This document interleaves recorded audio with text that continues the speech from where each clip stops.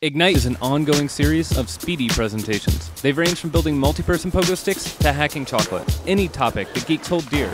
Each speaker gets only 5 minutes and 20 slides that auto-advance every 15 seconds. Welcome, Krissy Clark. Hello. My name's Krissy Clark, and I make documentaries for public radio, but don't worry, I am not going to ask you for money right now.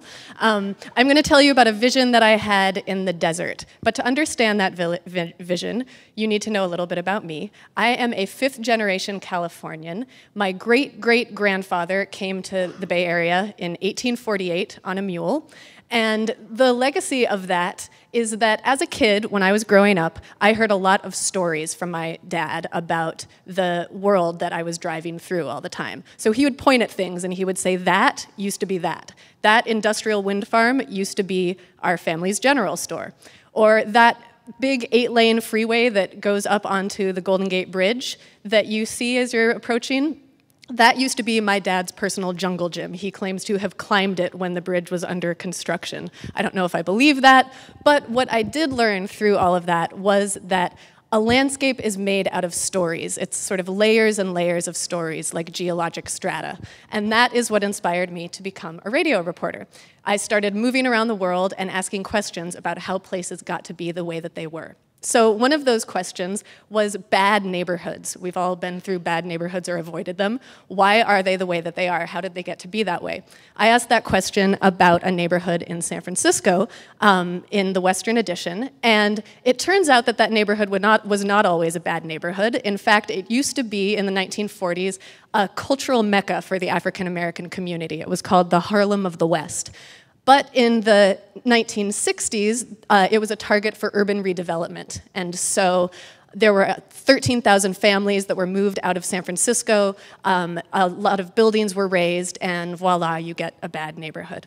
Another question I started asking about the landscape in San Francisco was, why is this city gay? Like, why of all of the cities in the world is San Francisco gay? And so it actually has a lot to do with this building up here, which is 710 Montgomery Street. It's now a kind of yuppie tapas restaurant. But in the 1940s, it was a cafe called the Black Cat Cafe.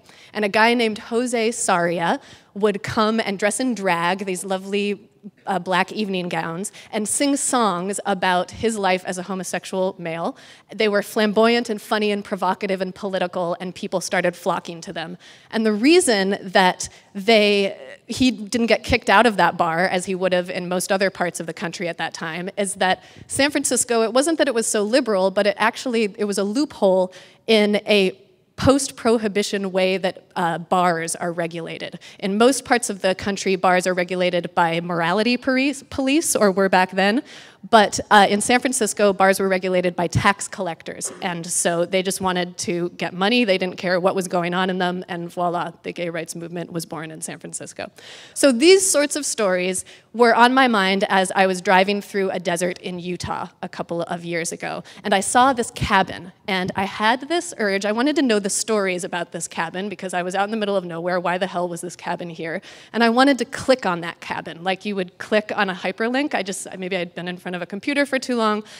And I know that was a delirious idea back then, but as you know, it is not a delirious idea anymore, thanks to many of you in this room. You can click on the world. You can click on the world and get information. So if we were driving through the Utah desert right now and we clicked on this cabin, what kind of information would we get? Well, we'd get some cool Wikipedia articles. We'd be told that it is a desert, which we kind of already knew.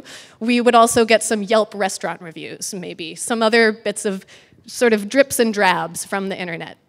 And that stuff is amazing, mind-blowing. My great-great-grandfather would be amazed. But one of the things that we aren't getting yet is stories, sort of the personal dramas, the economic policies, the environmental issues, the political struggles that make a place what it is and shapes the people who live there. sort of getting the meaning onto the landscape. And as a journalist, those are the sorts of stories that I tell all of the time. And there are actually thousands and thousands of archives of those sorts of stories that are locked up right now and don't really have a home out in the world. And so what I'm interested in doing is getting those stories, those archives, onto the world so that we can click on them. So say we're driving through Utah, we see that cabin. Maybe we click on it and we find out, and this is true, I researched it, that that cabin happens to be as desolate as it is in one of the counties that has the highest job growth in the country over the last 10 years. Or we find out that it was a place where a radioactive waste facility is about to be built. So it's those sorts of stories, not just in Utah, but all over the country, all over the world, that I'm interested in putting onto the landscape. And if you want to talk to me about that, please do. My email was there. You can click on me. Thanks.